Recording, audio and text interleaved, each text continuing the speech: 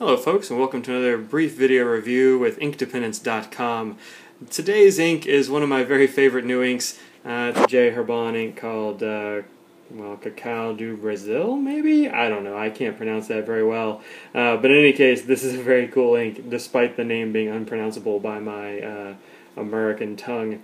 It's a very, very cool ink. I don't have anything else like it in my collection. I don't know if there is anything else like it. If you look here at this swatch, this is just a few drops, like a couple of little bits of drops I shook out of the converter on the page because I'm almost out of this whole vial of ink. You can see that it's a gray-brown at the edges here-ish, and over here it's definitely gray, but the center is definitely kind of this woody brown.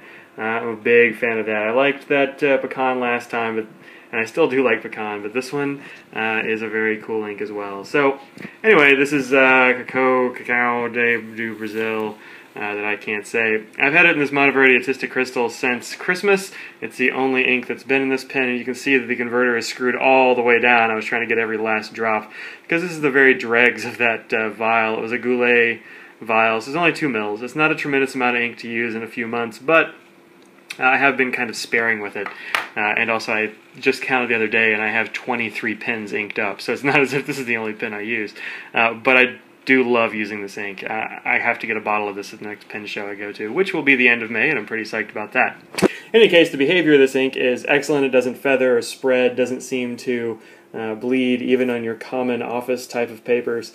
I saw, dots and stuff coming through on filler paper, but this stuff is super cheap and everything bleeds through it. So, of course, here on Rhodey, you're not going to see anything like bleed. All right, let's see how this does with water.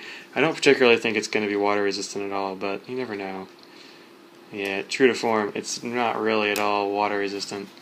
In fact, some of those swirls looks like it's almost taken completely off. So let's blot it away.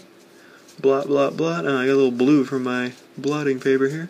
And yeah, this one not waterproof. If this was waterproof, it would be my favorite ink, but it's not quite. So that's count against it, I suppose. This stuff comes in the little J. Herbin bottles.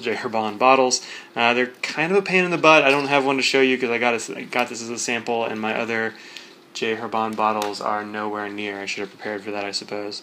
In any case, this is a great ink. It's a little bit on the thin side, maybe. I've seen it described as watery and weak, as I say right here in other reviews.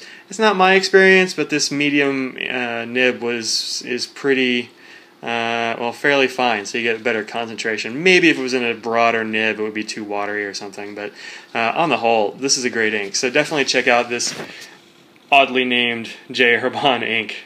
See ya.